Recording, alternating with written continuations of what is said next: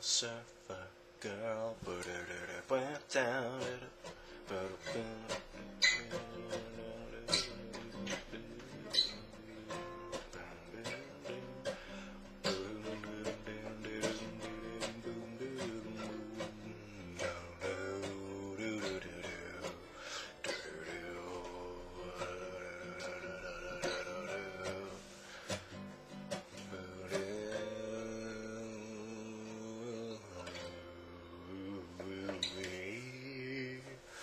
Beautiful sound, eh?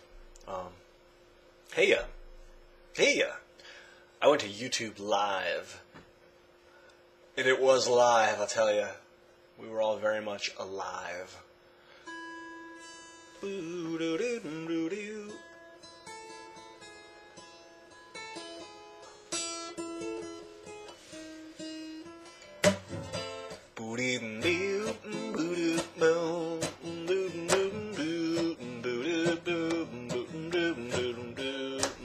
I have an idea for a bass line for that.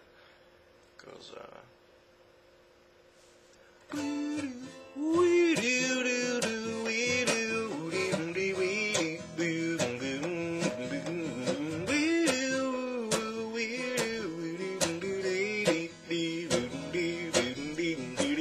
my girl's got a heart and she's got a guitar. She sings, the oven rings, and then she sings some more. I see you walking down that long corridor. And she looks at me, we know the score. War, war, war, war, war. War never changes.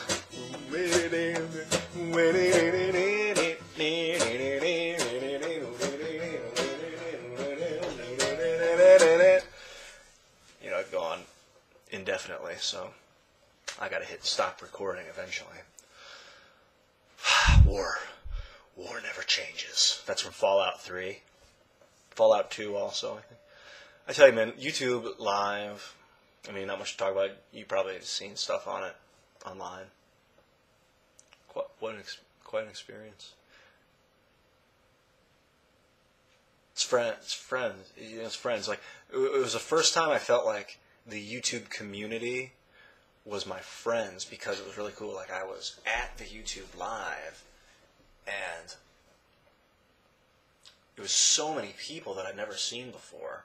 There was like people I'd seen, like we met at the hotel and we were all hanging out and all that.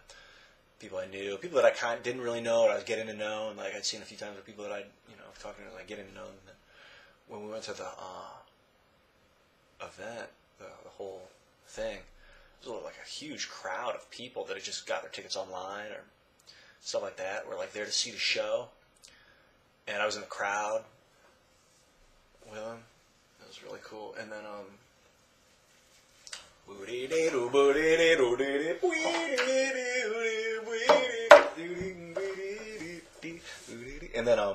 but what would happen is, like, after the show, I'd be out, and if I saw a familiar face, it was like, oh, thank God, it's someone I know.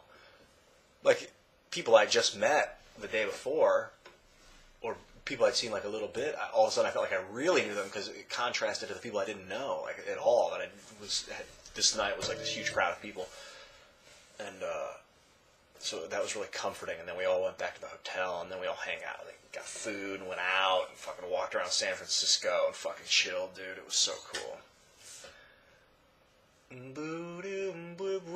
I wrote some song, got some music down, and played my guitar.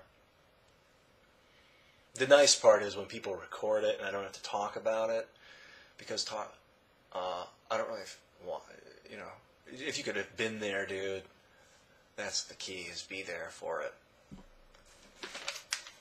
Talking about it's not bad, like reminiscing on it, but like what's happening right now, that's the important thing, you know, like fucking napkins with my lyrics on them, literally. And it's just the only paper I had around, so, or I had other paper, this is really accessible. Don't want to let you in on all my secrets, you know.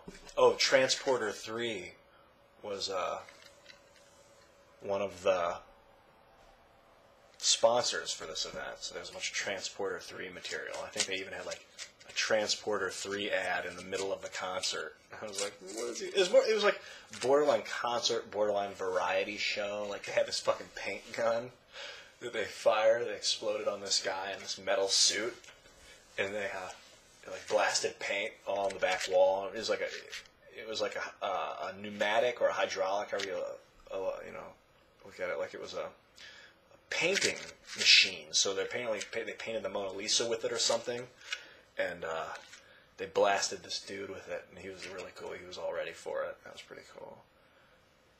So it was like variety, and they had music, and Tay did like a lot of announcing, and Lisa did announcing, and like William and Mike, and then I didn't know the other girl, Kate something, I think. They had a DJ. That was really cool. He was spinning records up top. Or like he had like a touchpad that was making all these different sounds. It was really neat. And will.i.am performed. There were a lot of performers, musical performers. Akon wrapped it up. Dude fucking rocked. That guy is the real deal, Akon. I remember seeing some video of him talking and thinking like, he really knew his shit. He was just a really put together guy, like calm, like confident. What else?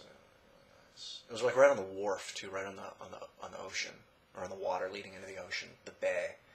So I got to stand out there and like relax by the water a little bit. Like I was like, oh, I had the paper ticket, so I had to wait in line. Like all my friends had these. Well, not all my friends, but like a lot of people I knew had these like what do they call, like glossy paper, you know, like if you got like magic or I don't know if you ever collected trading cards, but there was these old the Marvel Universe cards were like this slick plasticky coating on them, lamination maybe, laminated paper, but it wasn't like plastic lamination, it was just like a light coating. And those were the tickets that were getting people like directly in, but I had the paper ticket, Angel, thank you very much, by the way, Paul. So I was like, oh, I gotta stand in line, and I was like indignant about it for a minute. I was like, oh, like, don't you? And then I was like, no, dude, I'm not gonna play a fucking game. I'm not gonna be a fuck. I'm not gonna fucking be like. So I was just like, yeah, dude, I'll go fucking stand in line and chill with these people that don't know who I am. That I was like really incognito, man. It was awesome. And I went back, and it was the fucking like it was right by the ocean, right by the water, the line, like. I got to see, I had to stand in line, but I had an opportunity to stand by the water, dude, and hear the breeze and feel it, and it was a lot cooler there. I think it was like 10 minutes in line. It was nothing. It was something, but it was no problem at all. No trouble. So it's funny, when life kind of turns you around and points you in a new direction, and you're kind of resistant to it, just go along with it, because you may see something really cool. That you didn't, not that you didn't know it existed, but that you didn't expect it to exist right there, but it did. It's always in a new form.